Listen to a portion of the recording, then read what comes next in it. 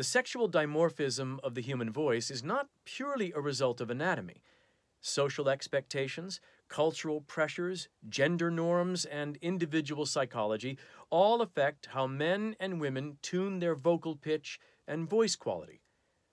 A 1995 study by a Dutch research team showed that Japanese women speak several semitones higher than women in Western countries and at a softer volume, a voice consistent with the traditionally approved role of women in Japanese society, where a code of female conduct called onnarashi rewards modesty, innocence, dependence, and subservience.